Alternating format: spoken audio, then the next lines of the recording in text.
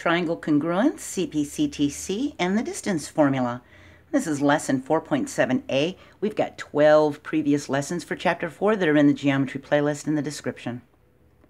CPCTC is an abbreviation for the phrase corresponding parts of congruent triangles are congruent. And it can be used as a justification, a reason in a proof after we have proven two triangles congruent. Congruent triangles can be used to find the distance between 2 points that is difficult to measure, like the distance across a canyon or a river or a lake. To design a bridge across a river, we need to find the distance from A to B. So that would be from these 2 points here. We locate points C, D, E in the figure, C, D, E, and segment DC right here is 500 feet. Segment CB right here is also 500 feet, and segment DE right here is 600 feet. So what's segment AB?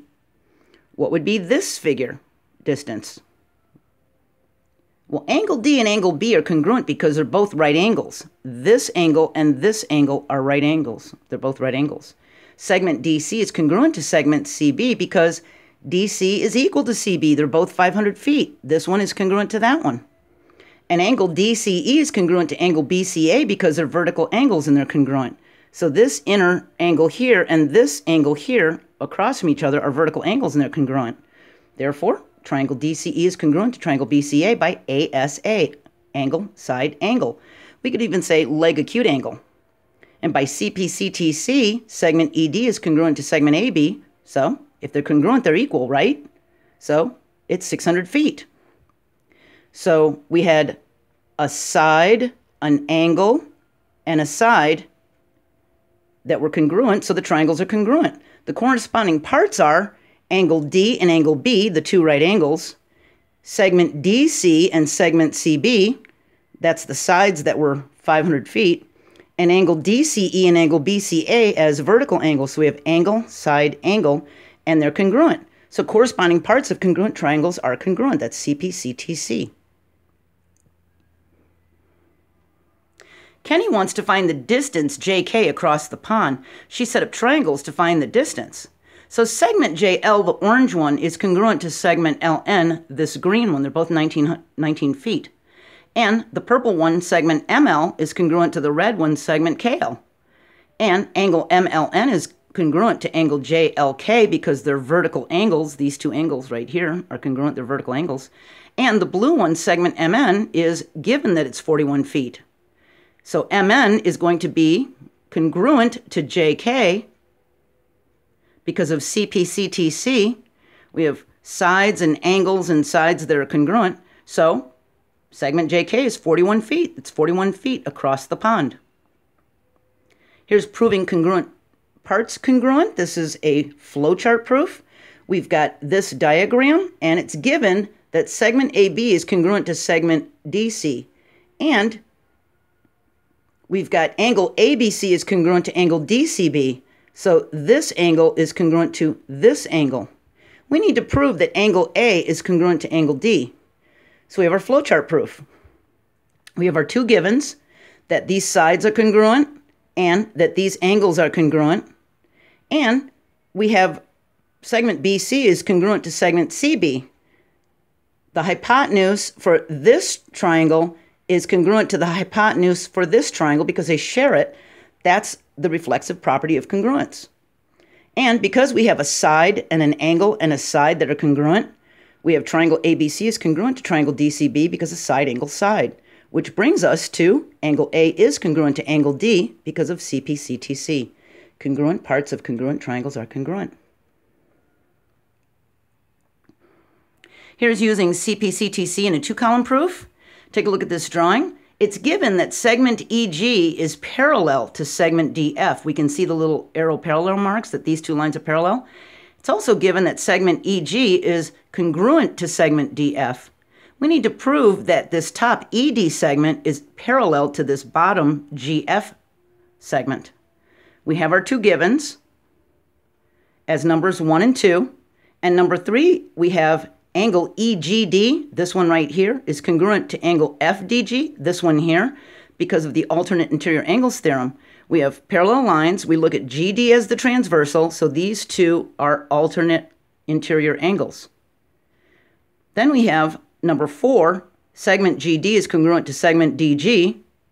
They're sharing a hypotenuse, so that's a reflexive property of congruence. Number 5 is that triangle EGD is congruent to triangle FDG because of sine angle side, side, angle, side from numbers 1, 3, and 4. Number 6 says angle EDG, this little one up here, is congruent to FGD, this little one down here, because of CPCTC. And that brings us to number 7, what we were trying to prove, that segment ED is parallel to segment GF because of the converse of the alternate interior angles theorem. So remember, alternate interior angles theorem said, if this is the transversal, that we have parallel lines, so these alternate interior angles are congruent. The converse says, if these two angles are alternate interior angles and they're congruent, then these are parallel lines, okay? So remember, when we're planning a proof, we can work backwards. To show that segment ED is parallel to segment GF, we can look for a pair of angles that are congruent, and then we can look for triangles that have these angles, okay? We can also use CPCTC when triangles are on a coordinate plane. We use the distance formula to find the lengths of the sides of each triangle. So this is the distance formula right here, and if you see this P sub 1, P sub 2, you might see a D there instead for distance. But this P sub 1, P sub 2 is the distance between point 1 and point 2 of the 2 points that we're trying to find the length of the side or the graphed line on the coordinate plane. Then after showing that triangles are congruent, we can make conclusions about their corresponding parts. So, on the left side, these use corresponding parts to prove triangles are congruent. On the right side, CPCTC uses congruent triangles to prove corresponding parts are congruent. So it's flipped around. This uses parts, this uses triangles. So for this one, side, side, side, sine angle side, angle, and hypotenuse leg, you first prove the parts are congruent. You first prove the sides are angles that correspond are congruent, and then prove the triangles are congruent. For this one, we first prove the triangles are congruent, and we locate and show congruent triangles, and then use them to prove sides or angles are congruent, okay? So here's using CPCTC in the coordinate plane. So if you can see, we've got 6 ordered pairs. We got 3 blue and 3 dark pink, and the 3 blue ones are for this triangle, and the 3 dark pink ones are for this triangle. We need to prove that angle ABC is congruent to angle DEF. So we have to prove that this angle here is congruent to this angle up here. We plot the points on a coordinate plane and draw the triangles. Okay? Then we use the distance formula to find the lengths of the sides of each triangle. So here's the distance formula. Now it's got a D equals in front. And you can see x sub 2 minus x sub 1. So we're going to do x sub 2 would be B, and x sub 1 would be A. So we'd have 5 minus 2. Then we do y sub 2 minus y sub 1. So we got a negative 1 minus a 3 for AB. Well, 5 minus 2 is 3. We need to square it. We need to add negative 1 minus 3. That means we're going to have a negative 4 squared. That gives us the square of 9 plus 16, which equals the square of 25, which equals 5.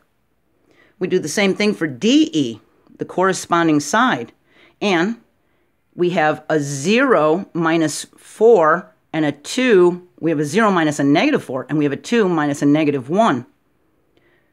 We get 4 squared plus 3 squared under our radical sign, which gives us a square root of 16 plus 9, which equals square root of 25, which is 5. So these are the same. These corresponding sides are the same. We do the same thing with the other ordered pairs. We plug them in as x sub 1 minus x sub 2 minus x sub 1 plus y sub 2 minus y sub 1. And we get that BC is the square root of 17, which corresponds to EF, which is the square root of 17. AC, we get the square root of 10, which corresponds to DF, which is the square root of 10. So we've got these pairs that are congruent.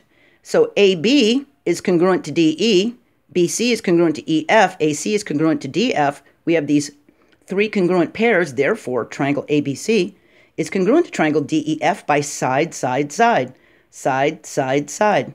And angle ABC is congruent to angle DEF by CPCTC. Congruent parts of congruent triangles are congruent. All right? So, if this looks a little confusing for you, I tried to use color, but you can look at these ordered pairs and see what I did. Just remember that when you are doing 2 minus a negative 1, when you subtract a negative, you add the opposite, so we have 2 plus 1. That's why we had a 3 squared, okay? So remember that. Here's negative 2 minus 2. That gave us a negative 4, because that 2 was negative, see? All right?